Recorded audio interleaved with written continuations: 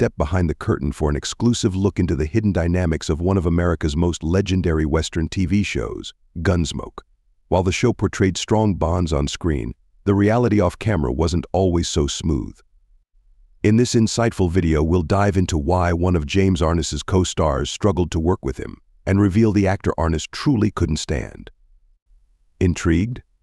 Stick with us as we expose the backstage tensions that added unexpected drama to this iconic series. If you're a die-hard Gunsmoke fan, trust us, you won't want to miss this. Widely regarded as one of the finest TV series in history, Gunsmoke earned its place in television legend through its unmatched success and loyal viewership. For 20 straight years, audiences eagerly tuned in every week to follow Marshal Matt Dillon's adventures, cementing the show as a timeless masterpiece in the Western drama genre. From its premiere in 1955 to its farewell in 1975, Gunsmoke became appointment viewing, even as the Western genre's popularity waned. Fans remained hooked, proving it to be the defining Western series of its era. Gunsmoke firmly established itself as one of the most iconic shows to grace the television screens from the 1950s through the 1970s. Its ability to capture audiences with compelling narratives and standout performances was just the beginning. The show's remarkable adaptability was a key reason for its enduring success, showcasing a willingness to evolve with the times. Originally debuting as a radio drama, Gunsmoke made a smooth and strategic transition to television as a half-hour black-and-white series. This move was a testament to the producer's vision and readiness to embrace new opportunities in the growing world of TV. As television technology advanced, so did Gunsmoke. The series boldly transitioned into an hour-long format and embraced color, positioning itself ahead of the curve at a time when many shows were slow to adapt. One standout moment in the show's evolution came in its 16th season, when viewers were finally introduced to Doc's full name, Galen Adams. This revelation deepened the audience's connection to the character. Milburn Stone, who portrayed Doc, was given the unique honor of choosing the name, a personal touch that reflected his deep understanding of the role. The decision to bring Gunsmoke from radio to television was a masterstroke, propelling the show to unprecedented success. Interestingly, even as the television version thrived, the original radio series continued for 6 more years, from 1952 to 1961. The fact that both formats flourished simultaneously is a testament to the show's timeless appeal and its well-crafted characters, resonating with audiences in multiple mediums for nearly 2 decades. Gunsmoke's journey to television came with several fascinating casting decisions and sponsorship dynamics. Originally, producers had their sights set on John Wayne for the role of Matt Dillon, creating an interesting what-if moment in the show's history. However, due to his packed film schedule, Wayne had to decline the offer. Despite not taking the role, Wayne was a vocal supporter of Gunsmoke and even helped promote the show before its first episode aired, showcasing his confidence in its success. As Gunsmoke rose to the top of the television ratings, its sponsorships reflected the changing cultural trends of the era. For the first 7 seasons, LM cigarettes were a major sponsor, illustrating the strong commercial ties that helped shape television programming at the time. The transition from radio to television also brought significant changes to the portrayal of Matt Dillon. William Conrad voiced Dillon in the radio version, but producers felt that James Arness, with his tall and rugged looks, was better suited for the television adaptation. This switch proved pivotal in defining Gunsmoke's visual identity. Gary Busey's involvement in Gunsmoke was also noteworthy. He played Harv Daly in a key episode that marked the last time a character died on the series. This moment occurred in the 3rd to last episode of Gunsmoke, adding a sense of finality to the show's concluding chapter. Another interesting shift came with the character of Miss Kitty Russell. In the radio version of Gunsmoke, Miss Kitty played a prominent role, but her television counterpart was downplayed. Network executives made a conscious decision to tone down her character, particularly her implied profession, in order to keep the show more aligned with family-friendly content. The changing political and social climate of the 1970s also left its mark on Gunsmoke. In its early years, each episode opened with a gunfight between Matt Dillon and an outlaw. However, as public sentiment began to shift against the portrayal of violence on television, the show's creators had to rethink these scenes. To adapt to the times, they restructured the openings to be less focused on violence, reflecting the growing societal concerns. In an unexpected twist, Gilligan's Island played a pivotal role in saving Gunsmoke from cancellation. In 1967, CBS initially planned to remove Gunsmoke from its lineup. However, after a massive outcry from fans and Western enthusiasts, CBS reversed the decision. Instead of canceling Gunsmoke, the network opted to put Gilligan's Island on hold, allowing Gunsmoke to continue its legendary run. Gunsmoke's television legacy is firmly cemented in history, having set an impressive record that held strong for decades. On April 29, 2018, The Simpsons surpassed Gunsmoke's primetime record for the most episodes ever with its 636th episode during its 28th season. However, despite Gunsmoke concluding after 20 seasons, it had amassed a total of 635 episodes, an extraordinary achievement considering its shorter run. This prolific output made Gunsmoke a benchmark for content creation, with each season delivering a high volume of episodes that few contemporary shows could match until The Simpsons claimed the record. The comparison between these two iconic shows highlights how television production has evolved, with Gunsmoke setting a standard for both longevity and episode count long before The Simpsons rose to prominence. Beyond its vast number of episodes, Gunsmoke left an indelible mark on television as a symbol of the industry's capacity to keep audiences engaged over an extended period while maintaining quality storytelling. However, the end of Gunsmoke's run in 1975 was unexpected and unceremonious. Unlike modern series, which often plan elaborate finales to provide closure, Gunsmoke ended its final season without any awareness that it was the last. The show's creators and cast had no opportunity to craft a farewell episode, leaving fans without the closure typically associated with long-running series finales. This abrupt ending added a unique and somewhat unfinished chapter to Gunsmoke's otherwise monumental journey.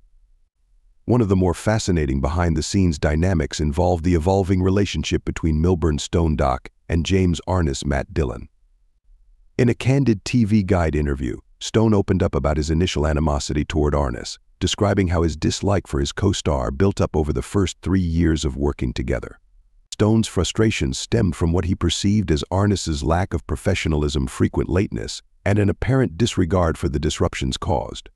Stone admitted to feeling completely at odds with Arness and even questioned his place in the entertainment industry.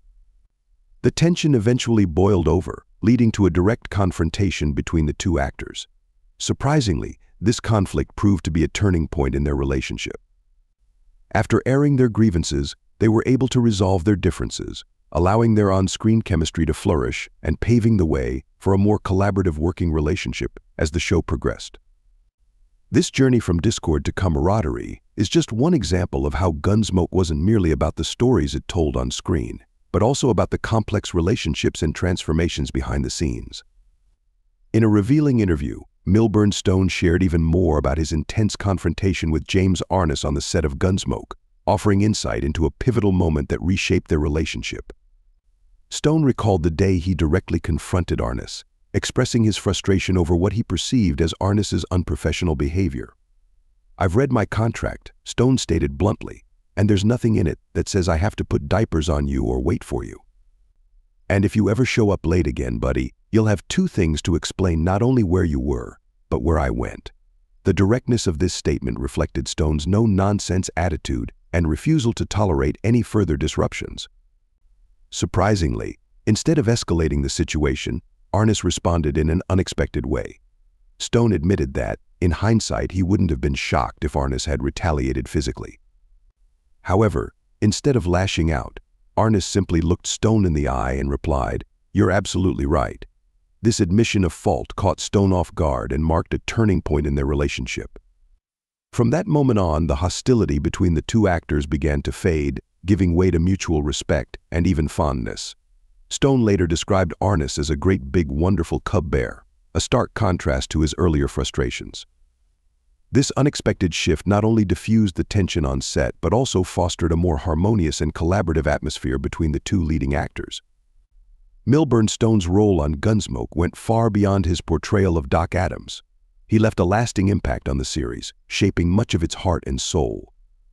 Stone was fiercely dedicated to maintaining the integrity of the show's core characters and was unafraid to challenge producers or cast members if he felt the essence of Gunsmoke was being compromised.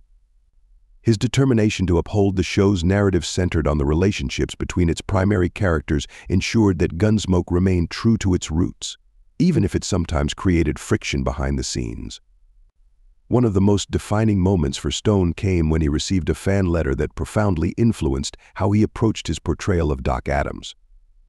The letter urged him to further develop and deepen his character, which led him to enhance his portrayal and ultimately endeared him even more to viewers. This connection with fans not only motivated Stone but also demonstrated the power of audience engagement in shaping television characters.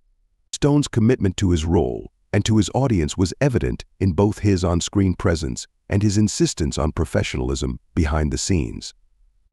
In many ways, Milburn Stone embodied the spirit of dedication both to his craft and to the fans who made Gunsmoke an enduring American classic. His contributions to the show, both in front of the camera and off-screen, were essential to its success. So next time you watch Gunsmoke, take a moment to appreciate not just the action and drama, but the passion and dedication that actors like Milburn Stone poured into making it a beloved and timeless piece of television history. Despite their contrasting styles, Stone and Arness's differences became a core strength of Gunsmoke. Stone's unwavering professionalism often clashed with Arness's more laid-back demeanor, yet the balance they struck between seriousness and lightheartedness added depth to the show. Arness's humor played off Stone's gravitas, creating a unique dynamic that contributed to the show's long-lasting appeal. Instead of hindering the series, these differences enhanced Gunsmoke, helping it stand out as a benchmark for quality television throughout its 20-year run. The remarkable dedication of James Arness and Milburn Stone to Gunsmoke is evident in their impressive attendance throughout the show's extensive run.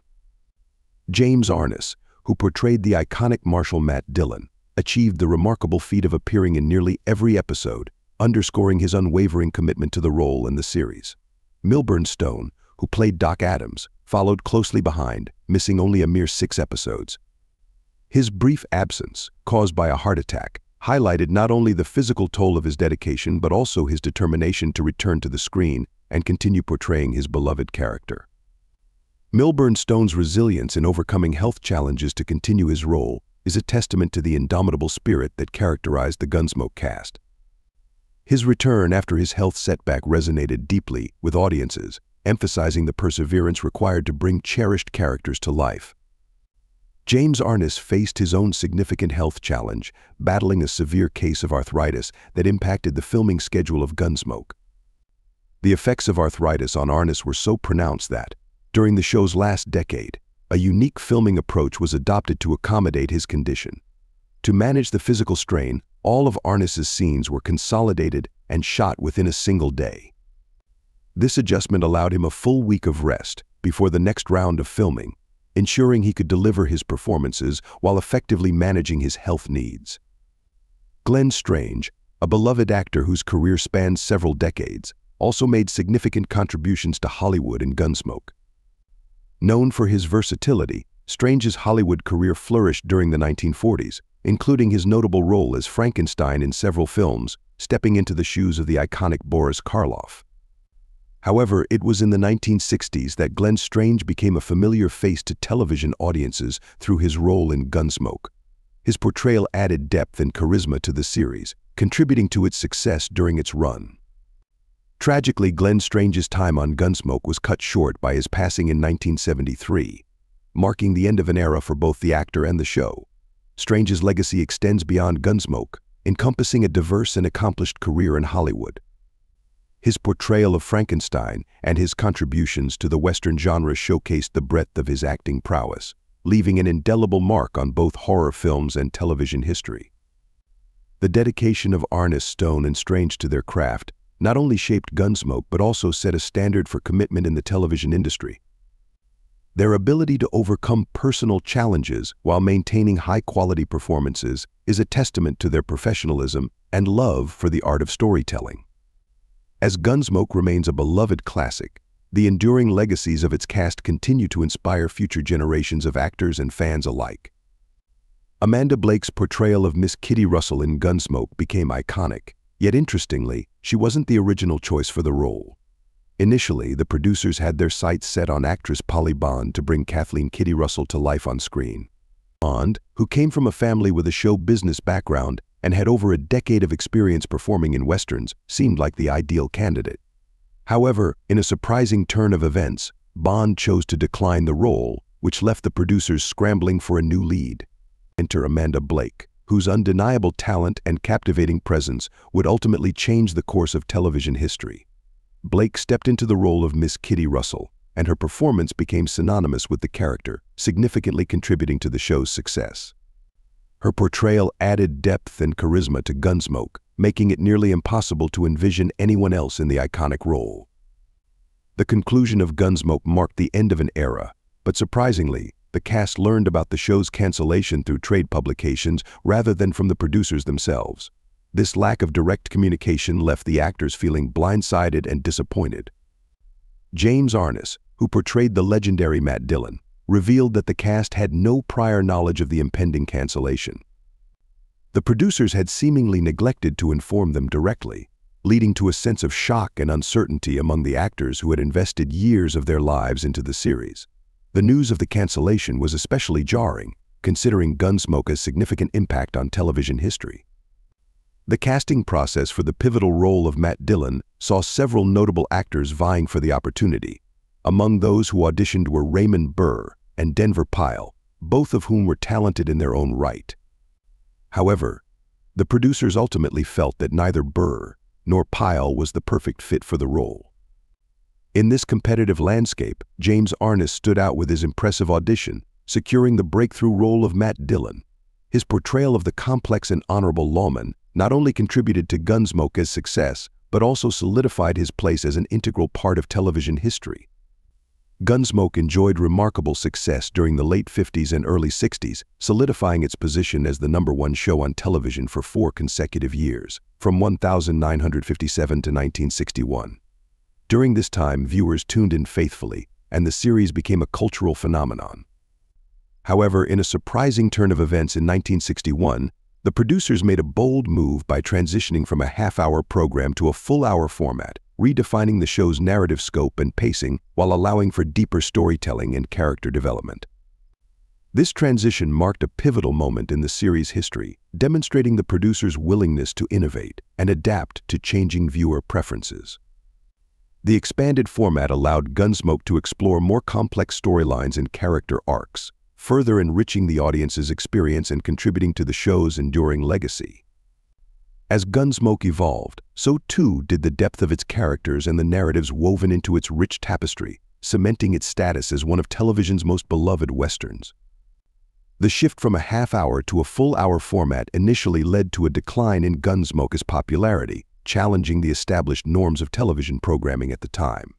This creative decision, however, ultimately proved pivotal in shaping the show's trajectory. Contrary to expectations, the format change did not signal the end of Gunsmoke. Instead, the series experienced a resurgence during the late 60s and early 70s, recapturing the hearts of viewers and reaffirming its status as a beloved Western drama. Years after the iconic series concluded, the cast reunited for a series of made-for-television films, adding a new chapter to the show's legacy. These 5 films returned to Dodge 1987, The Last Apache 1990, To the Last Man 1992, The Long Ride 1993, and One Man's Justice 1994 brought the beloved characters back to the screen. James Arness reprised his role as Marshal Matt Dillon in all 5 movies, providing fans with a nostalgic trip down memory lane. Despite the anticipation surrounding these reunions, the films did not achieve the same level of success as the original series. While they may not have reached the heights of Gunsmoke's television dominance, the movies offered fans an opportunity to revisit the characters and settings they had grown to love over the show's extensive run. Gunsmoke not only became a household name but also contributed a lasting catchphrase to popular culture.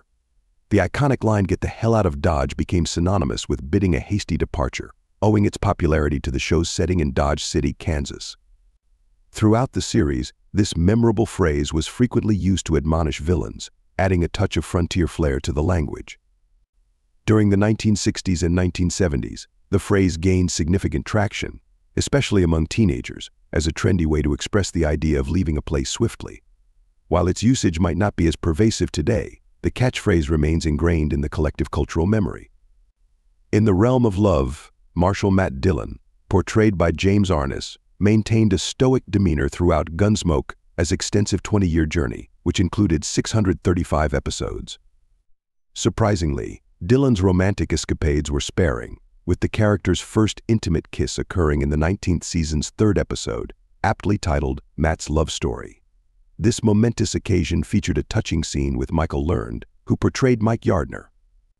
Mike Yardner made a lasting impression, appearing again in the same season and making a return 17 years later in Gunsmoke: The Last Apache TV movie in 1990. The character's reappearance showcased the enduring connections woven into the fabric of Gunsmoke as narrative, highlighting the show's ability to cultivate lasting relationships and memorable storylines that resonated with audiences long after the series ended. Michael Learned, known for her remarkable performance as Olivia Walton on The Waltons, received significant acclaim for her work, including an Emmy in 1973. Standing beside her co-star Richard Thomas during the award ceremony, Learned's joy reflected her deep connection to the role and the series, which became a defining part of her career. Diving into the origins of Gunsmoke's characters reveals a fascinating aspect of Dennis Weaver's portrayal of Chester. In a DVD commentary, Weaver shared that due to Gunsmoke's commitment to a non-violent theme, he was advised not to carry a weapon. To set Chester apart from other characters, Weaver ingeniously decided to incorporate a limp into his portrayal. This creative choice however, Weaver later reflected on the challenges that came with this decision. What initially seemed like a unique and defining characteristic turned out to be more physically demanding than he had anticipated. Over the course of 290 episodes, maintaining the limp took a toll on Weaver, impacting his overall experience on set in ways he hadn't foreseen. Only made Chester distinctive but also became a memorable trait in television history. Ken Curtis, who played Festus, made remarkable contributions to Gunsmoke during his impressive run of 307 episodes, solidifying his status as an integral part of the series from 1959 to 1975. Curtis showcased his versatility by immersing himself in diverse roles, including playing an Indian in one of the original 30-minute episodes. In addition to Festus, he portrayed a Texas cattleman who formed a friendship with Chester, only to meet a tragic fate later in the series. This multifaceted approach speaks volumes about Curtis's dedication to his craft and his commitment to delivering captivating performances that enriched the Gunsmoke narrative. James Arness, celebrated for his iconic portrayal of Matt Dillon, exemplified heroism not only on screen but also in real life. Serving with distinction during World War II, Arness displayed remarkable courage and resilience. Unfortunately, his military service was cut short by a debilitating leg injury sustained in combat, which likely contributed to the arthritis he battled later in life. Despite the premature end to his military career, Arness's service did not go unnoticed. He earned several prestigious accolades, including the Bronze Star Medal, the European African Middle Eastern Campaign Medal with 3 Bronze Campaign Stars, the Combat Infantryman Badge, the Purple Heart, and World War II Victory Medals. These decorations are a testament to his bravery under fire and unwavering commitment to his country, highlighting the depth of character that Arness brought both to his role as Matt Dillon and to his service in the military. And that's a wrap for today's video. If you enjoyed it, please give us a thumbs up, it really helps us out. To stay updated and be among the first to watch our future videos, don't forget to hit that subscribe button and ring the notification bell. Thanks for watching, and we'll see you next time.